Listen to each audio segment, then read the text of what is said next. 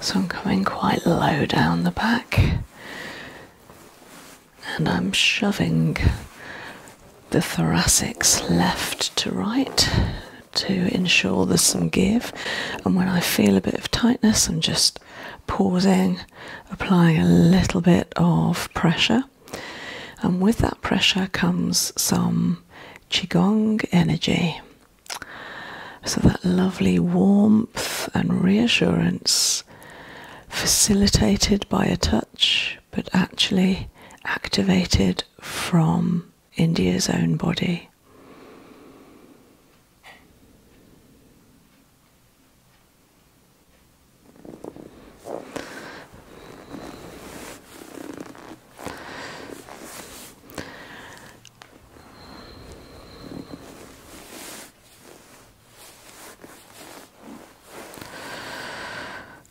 Okay, going to do a nice neck release, bringing the fingers into a line underneath the occiput, raising, beautiful, lovely. So India's had quite a few of these now, knows just to completely let go and give in. It's the best way to be. Some people will try and bend their head back for me because they like the feeling so much they want to be there straight away, but it all comes in good time. And then letting it go, lengthen, lengthen, lengthen, lengthen. Breathe.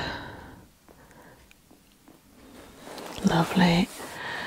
Just feeling each side of the neck.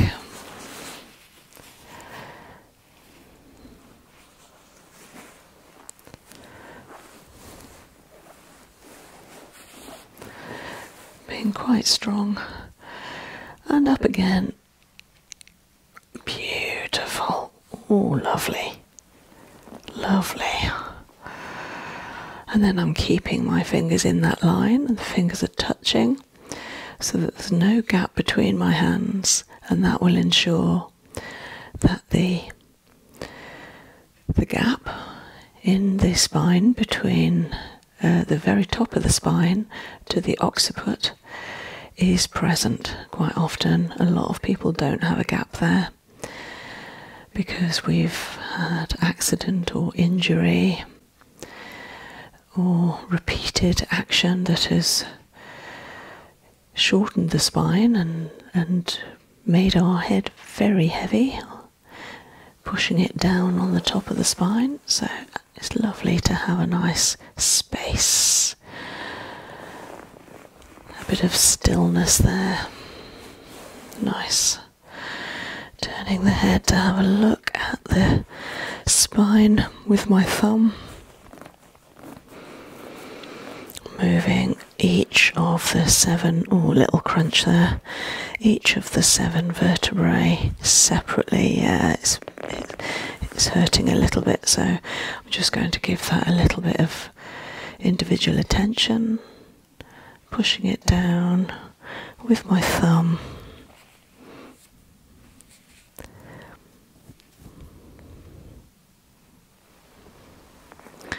Up again, let's see what it's like. And supporting the head in the air, that really helps to have free movement of the spine so it's not impeded by the couch. It's better. It's not crunching. There's a little bit of a click there, but it's much better. Yeah, there. Let's see what happens if I check the other side. Fine. Good. Okay, and then working on the spinal processes, pushing them around. This can be quite sore. It's something that we don't normally do. Separate our neck vertebrae in the spine. We don't normally separate them, so having that done to you can be quite sore. It's gone nice and rosy. That's a really good sign. Shows the blood is coming to the area that it needs to.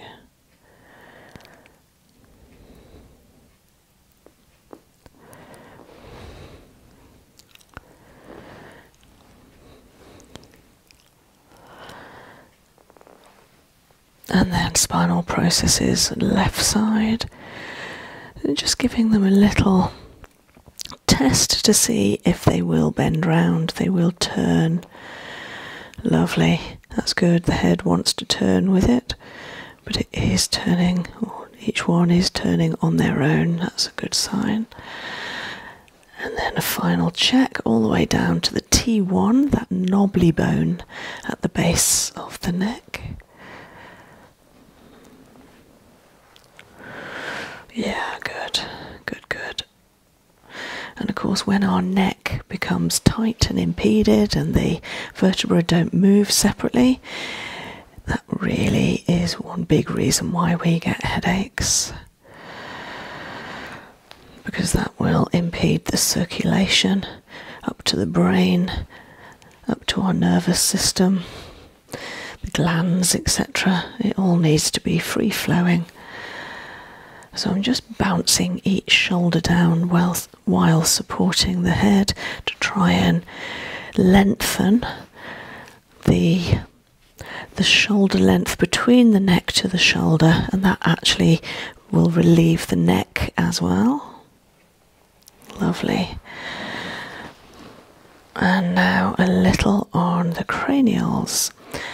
So I definitely want to be doing the zygomatic. So zygomatic are the cheekbones. And I'm just using the thenar muscle, the heel near the base of my thumb, the heel of the hand. Hardly applying any pressure, just touching, tuning into the energy, the warmth, and working out the alignment, just making sure that the energy here and the structure are aligned. It feels tight on the right hand side. Left feels very open, loose and open-hearted. The right side really tight, like a closed door.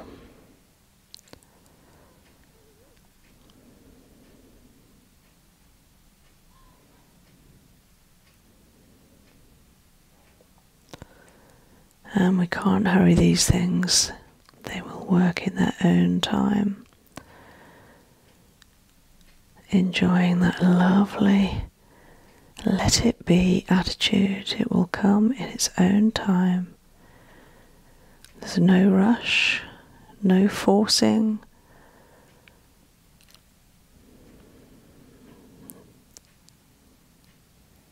And it's starting to come.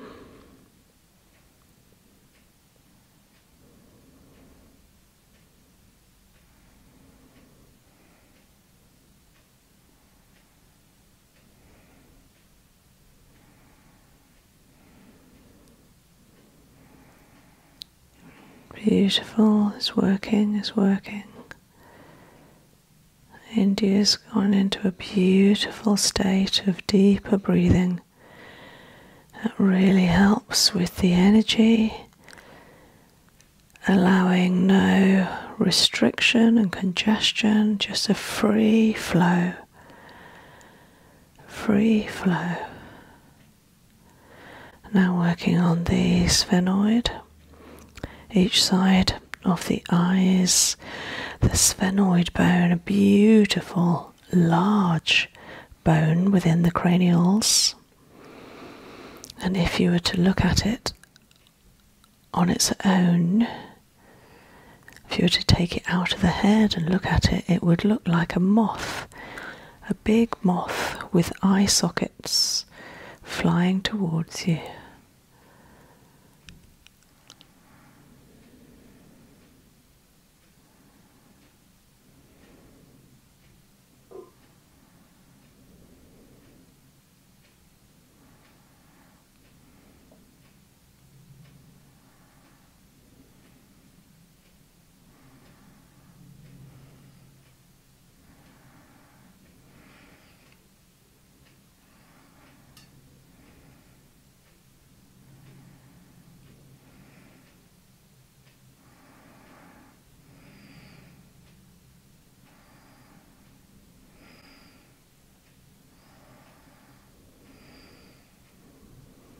And when relieving and releasing the sphenoid, it feels like flying a plane, like I'm holding the steering wheel of a plane, and it can go in any direction.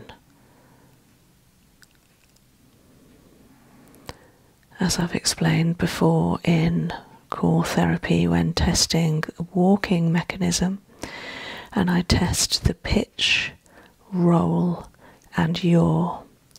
These are all the different wayward movements of a plane that also our body can do. And it's really important that when we're walking, our eyes are level with the ground. If our head is at an angle, maybe because the spine is conditioning it to be so, or maybe we're holding our fringe out of our eyesight, it has a huge effect on the workings of our body. It's not great. So our body in optimum position will be eyes level with the ground as we're moving, running, walking, standing.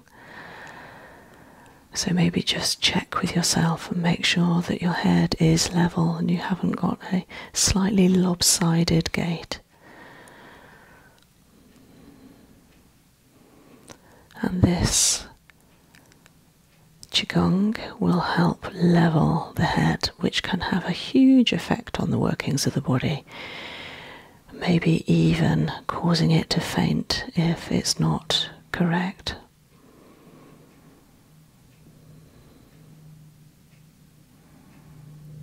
This will also have an effect on the pituitary gland and therefore the endocrine system, the release and messaging system of the hormones.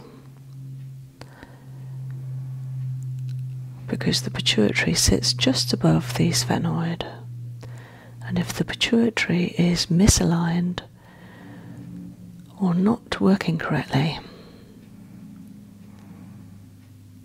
it's probably because, or one reason could be because the sphenoid is not in the right place. So sphenoid being aligned will help support the pituitary and help what we call milk it, so that when we're walking it has that lovely massaging action on the pituitary gland.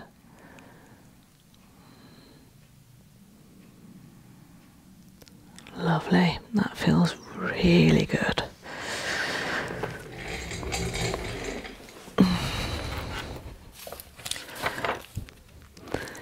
Just update my notes, making sure I know where I am with India every time she comes. So I always write down what action I have done on the body and what came up in the kinesiology and what needs to be retested at the end to make sure it's now passing.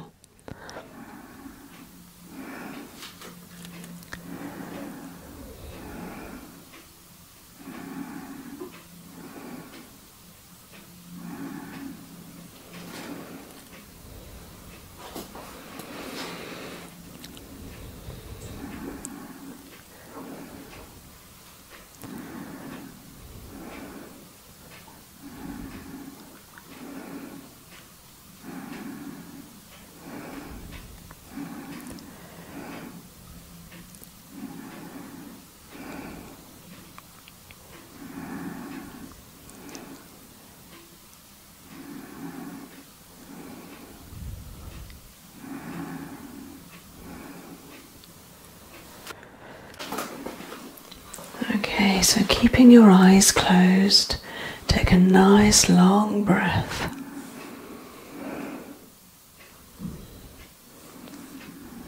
And sometimes at the end of a core treatment, clients will go into a beautiful somatic state of sleepiness.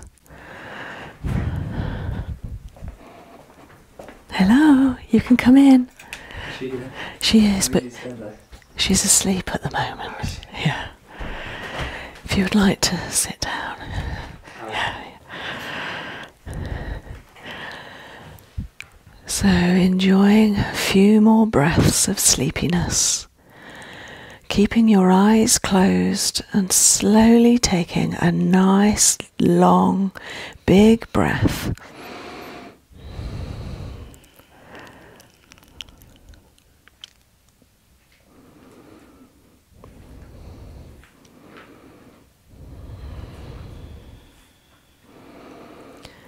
And sending that breath all around your body.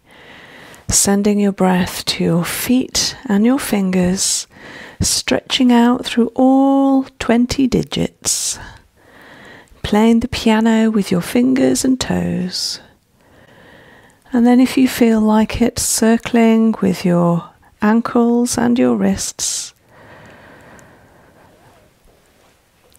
And then circling, rotating the shoulders. And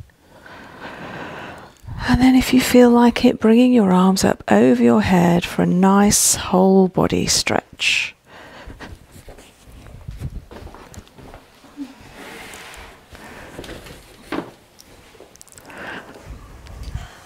You okay? Yeah, really okay. So we're just going to retest a couple of things before you get up.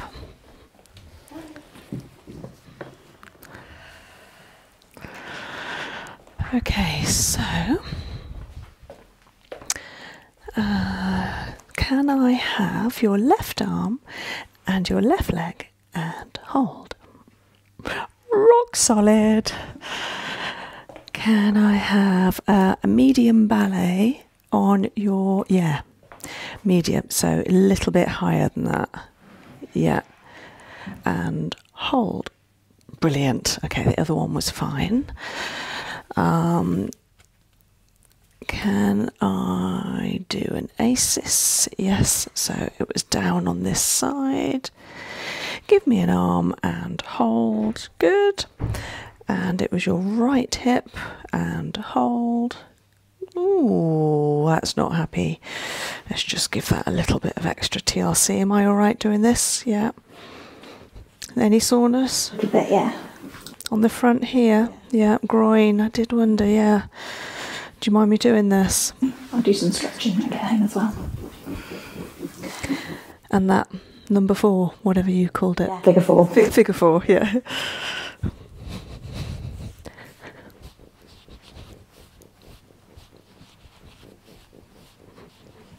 Okay, let's just try that again. And hold. There's a little juddering there, but it's better than it was. Okay. Right, sagittal suture, parietal sphenoids. So can you make a line and hold, whole hand and hold, zygomatic and hold, zygomatic and hold, and left sphenoid and hold. Really good, lovely, sorted. I think you're going to feel better. Thank you very much. My pleasure. I love the warm bed. The warm bed's like the best bit. And the warm blanket and your feet being tucked in. Yeah, those are the best bits. It's so cute seeing you two together. Yeah. Oh, I'm all blissed and he's really pretty. Oh, look, she's smiley and everything. I know. Oh. You're right. Oh, am I taking this car? Yeah, please. Okay.